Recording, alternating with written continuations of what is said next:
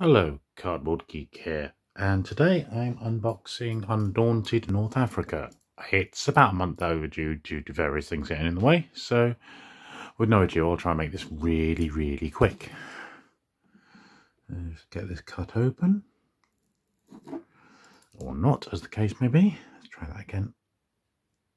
Alright, there we go. Right, let's shrink wrap off. Been sat here for a month waiting for me to do this, so this will be good, I hope. Undaunted North Africa is the sequel to Undaunted Normandy. The main difference with this one is that instead of each card being an individual soldier in a platoon, each set of cards is an individual soldier, and they've added tanks for a start. Let's see what we've got inside. Pretty normal. Undaunted Normandy advert, which you'd expect. I've been rather impressed by Osprey's products because they seem to manage to border the line between good games quality and price, which is kind of important, especially in the current climate. It's a shame still no real solo mode yet, though there is due one out quite soon. So yeah, we've got the rule books as usual, scenario book, lots of lovely scenarios in there. Looks like a particularly normal layout for this game.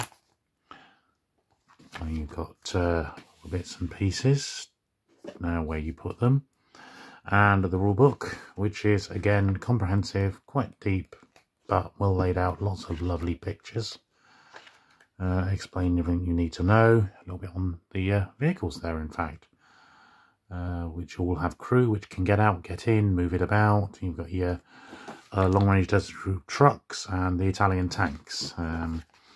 It's interesting one for me because I have Italian heritage, so it's a bit like, you know, you have to suffer a lot of war jokes regarding the Italians, and it's a bit like, well, they weren't really like that, but all the same. And you've got your counters, mark where you were, all nice visually graphic. Obviously those ones being, I'm assuming, long range desert group, these ones being the Italian. And we have some buildings on this one, which provide cover areas.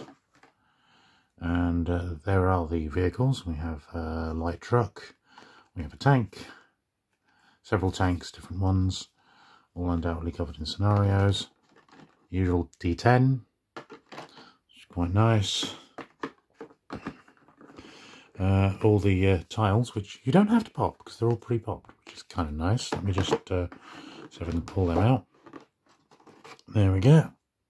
All the way down there. So you've got all your tiles, double-sided, with your waddies and your desert.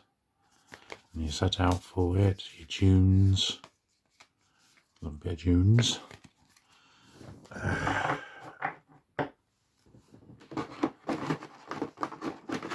So we'll get that put away, and then we got the cards where we have the platoons. Oh, and I was warned about this. This is not good. The box design isn't brilliant. The dip down here on the insert here only goes halfway down when you put your cards in there, which means you can't get your cards out. I was pre-warned, and the thing is, and what's really frustrating about that is this top one is cut all the way to the bottom, so you can do this. You can do that one. You can't do it on the cards, and the cards are the ones more likely to get damaged. I'm also noting that they're very tight, so I'm wondering how good that will be for sleeves. All this said, I mean, that is pretty much it in the box. There's not a lot to go in there. I mean, the Undaunted series has quite a big following. It's well thought of. It's a good two-player game.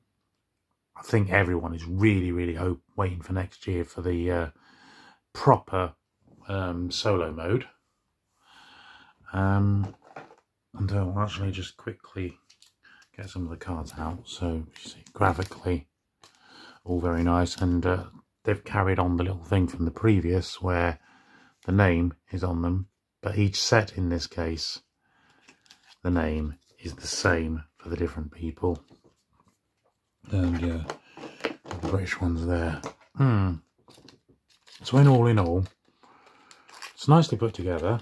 There's a bit of popping to do, which we all like, and pretty much what you expect for the money, which is good. It's just a shame. Now, the only thing I can comment on is the insert could be improved. And the thing is, I know they've tried to improve on the insert from the last time, and they've fallen a bit short. So Osprey, please sort that out in future. If you can, it would be nice, because I've got several of your games now, and actually I've not really been disappointed by any of them. So with that, this is Cardboard Geek. I'm signing off. I hope you enjoyed that. It's quite a short, sharp one today. And I'll see you on the next unboxing, which hopefully will be something like They Live. Bye.